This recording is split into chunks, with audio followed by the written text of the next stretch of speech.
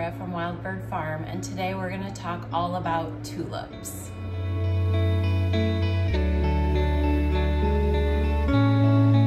I run a small flower farm and U-pick area called Wild Bird Farm. We are located here in central Iowa, which is zone 5. And if you watch any social media about gardening, whether it be YouTube, Instagram, etc., you may have noticed that everyone is planting tulips. Well, we're also planting them over here, and I wanted to talk today just some tips and tricks and kind of things that go through my mind as I'm ordering tulips, planting tulips, all the things, and then also let's look at the varieties that I planted this fall.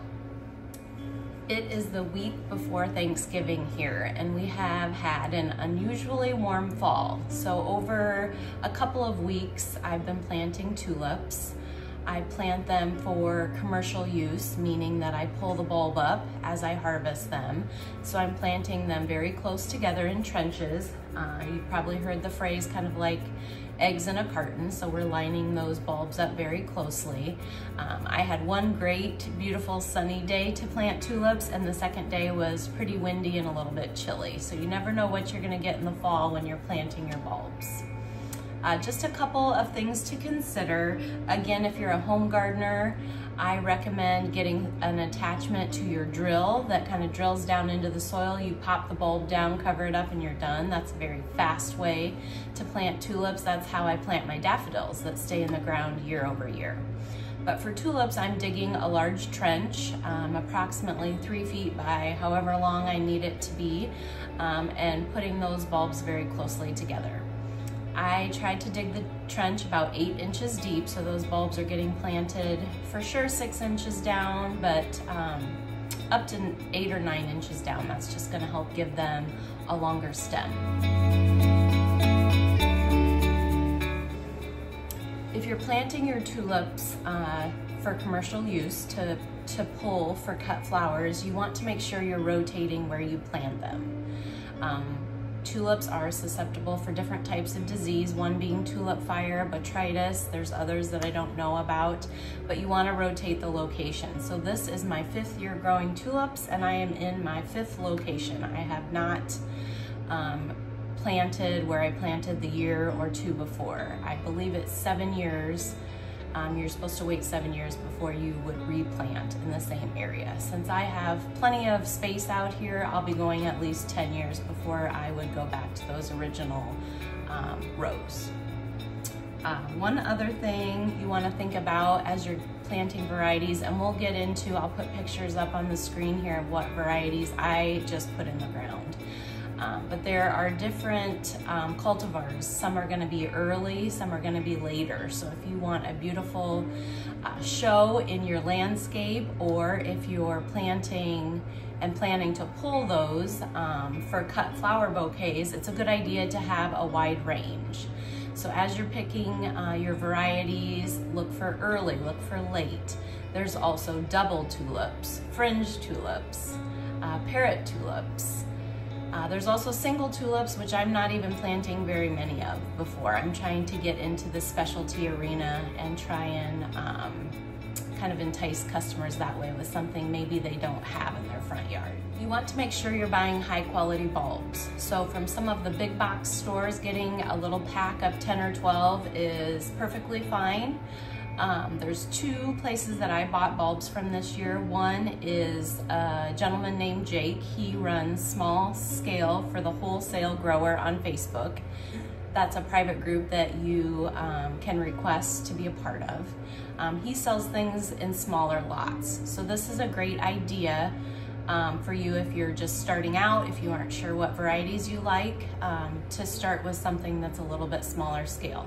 A lot of the big companies aren't selling a single bulb in anything smaller than 100 packs, and often you have to buy them in groups of 500. So that's a lot of tulips if you aren't knowing if you like them, if the stems are long enough, you know, if the colors coordinate with whatever else you have planted. So something to think about. One thing that I've done all 5 years from Jake. This may be the last year I do it just because I have my varieties kind of honed in now. But he has mixed varieties of all the different types.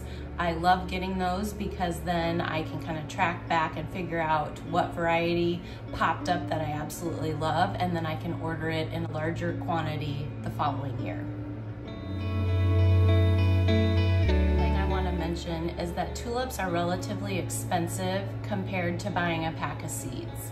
So I would recommend starting small and also have an idea of what you're gonna do with these. So if you're a home gardener, or maybe you just wanna grow enough to gift some bouquets, that's awesome. If you want to grow enough tulips though that you're putting bouquets or arrangements together to sell, or maybe you want to have a tulip you pick, something that an idea that I've thrown around, you really want to have a good idea of your sales outlets, because you're going to be most likely shelling out thousands of dollars for tulip bulbs. So you want to have a plan in the spring when they start popping up pretty quickly, what you're going to do with them. And then speaking of spring, the other thing to keep in mind, and it's something that I had to modify for this upcoming spring, is how intensely you have to be involved with your tulips. So when you're harvesting them, you want to harvest them, for the most part, most varieties, when the bulb is just coloring up. If you wait until they're opening in the field, it's really too late to pull them to sell as cut flowers. They aren't going to last very long. If you get them where they're still closed, but a little bit of color on the tips, and you pull them, you can store them in a cooler for quite a long amount of time, and that really spreads out your selling season. So all this to say, keep in mind how busy you are in the spring. The springtime is crazy for me, not only on the farm trying to get transplants started, transplants out in the field, get the field cleaned up, ready for the year. I also have a lot of family obligations. We are very busy with activities in the spring, and to pile on top of that, I have a child who's graduating in May, and between April and May is when we're getting all of our tulips popping. So that's something else you want to consider. I also look at the dates of Easter and Mother's Day. Lately, Mother's Day has been on the tail end of my tulip harvest. I think maybe well, for sure last year, but over the last several years, springs have been warmer and come a little bit earlier, which means the tulips are gonna come earlier.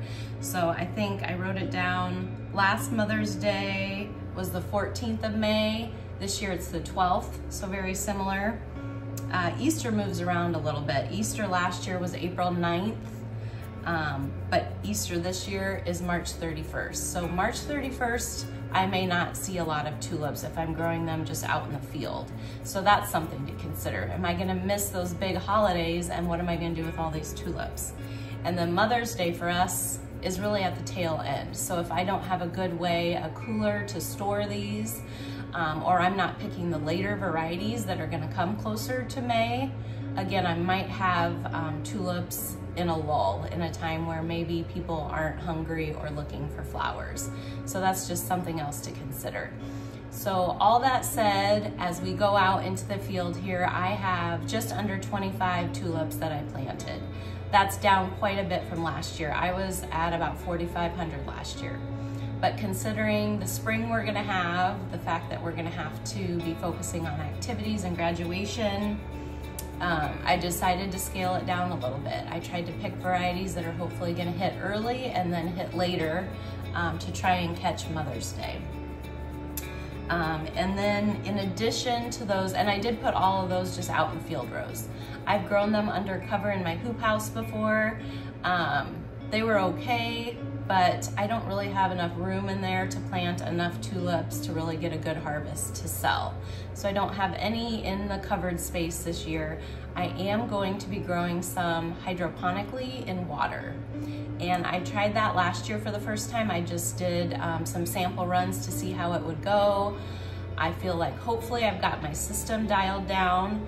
I ordered specific varieties for that. They're in my fridge right now, just continuing to get their cool hours.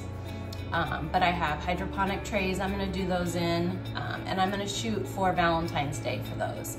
So I will do a separate video as I get to planting those right around Christmas time. When I counted it out, I've got to get those started here just before Christmas to hopefully see them for Valentine's Day. But we'll talk about those varieties. I think I have 5 varieties for that. So I saved 700 bulbs for that. But other than that, I have just under 2,500 in the field. And now let's look and see how I planted and what varieties are out there for the spring of 2024.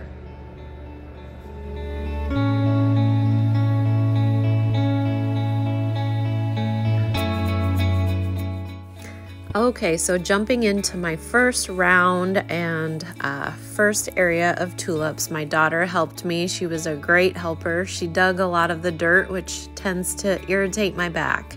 We got a lot planted here, and we'll kind of walk through what varieties we put in this area and then which ones went in the second area. And just for reference, you're looking at about 900 tulips in this row. First up is Columbus, a very dark pink with white tips. Absolutely gorgeous. This is one of my absolute favorite double tulips. And this is considered a double early variety, so blooming on the earlier side of the doubles. Next up, I'm going to talk about Angelique here first, and this is Finola. And first of all, I'm not sure I'm pronouncing everything right, so bear with me. These are both double late varieties, and here is a personal picture that I took last year. I got this in a mix. This is the way I found a lot of my favorite varieties, and I actually am not sure which one it is. And even getting both of these bulbs from the same bulb supplier, they have the same picture for both. So it's going to be very interesting to see here if there are any differences, or maybe there's just 2 names for this specific tulip. Next up is a beautiful fringed tulip called Brisbane. And again, I found this in a mix that I got last year. Absolutely gorgeous coloring. Next up are several parrot varieties of tulips. These proved last year to be some of my absolute favorites. First is the Amazing Parrot with a little bit oranger coloring. Then we have Apricot Parrot and Avignon Parrot. All beautiful. Again, I really got to know these because I bought some mixes last year that had several parrot varieties in them. They're so unique, really open up to be huge tulips. You do have to wait a little bit later than a lot of the other tulips when you're picking them. Let them color up and get a little bit bigger before you pull them. Out of all the tulips I planted, only 2 were single petal varieties. One is this Darwin hybrid called Salmon Impression. It's a gorgeous color. It really puts on beautiful blooms. You can pick it early and it will mature and holds really well in the fridge. Menton is the other single variety that I have grown for 4 years now. It is a late variety, so this is going to bloom later than most of the other singles, and it almost has an iridescent quality about it to me. The colors are really pretty. If you're looking for a simple pink tulip, I would give this one a try. I am out here on a very windy day to do round 2 of tulip planting during the fall of 2023. And I'll show you my progress here. I'm not going to video it, it's so windy. I think my tripod would just be consistently falling over. And it's hard work, but I'll show you my progress here. For the second round of tulips, I pulled up an old row of sunflowers. Since I plant those in successions, these can sit out there a little bit longer, and I don't need this row right away for planting. I ended up clearing, I think it ended up being about 20 feet of this row. And let's see here, I have 1,400 tulips going in this space. So here I am up to fill my cart with all those tulip bulbs that need to go in. I have a little compost.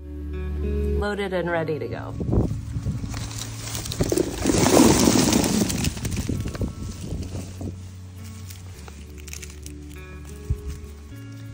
Another reason why I like to put down a little compost is because then you know you have loose soil at the bottom that the bulbs kind of sink into. That way, if you're trying to do neat rows or just trying to keep the points up, easier to do. So I'm not quite halfway done yet, but we're definitely making progress. So I found another box, a small box, of tulips sent by Leo Burby that I didn't get in that first round with most of the other ones. One is this beautiful yellow pomponette. It's a double late tulip. And then the second one is Black Hero, also a double late. I haven't grown the yellow one before, but the Black Hero was one of my absolute favorite late bloomers last year. These were the last ones I was showing off in my home. And then as we talked about before, the rest of these are mixes from wholesale for the small scale grower. Jake has one he calls a workhorse mix, and then I also got a parrot, a fringe, and a doubles mix.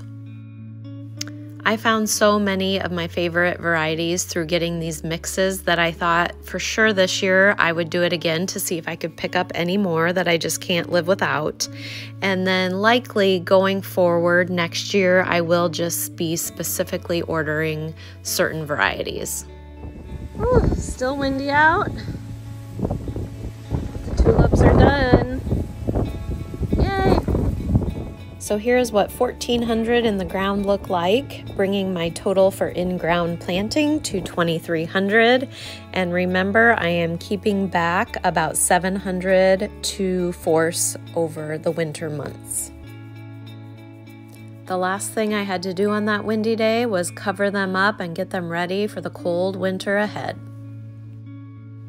And then come spring, I've got to be on top of my game. There will be a lot of nights I am out there looking like this with my headlamp, making sure I am getting these bulbs pulled before they blow open in the field and keeping them in the refrigerator as needed.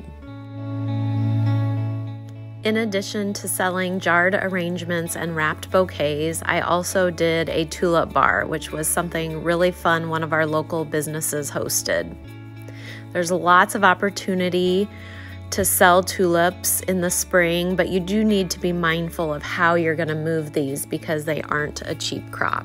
So keep that in mind as you are planning for next year. That does it for me today. I would love to hear what your favorite tulip varieties are in the comments below. All right, that wraps up outdoor tulip planting for the season. Stop back next spring so you can see all of these varieties in action. And also subscribe because again, we'll be talking about the hydroponic tulips here in a few weeks. So stay tuned. Happy gardening, everyone.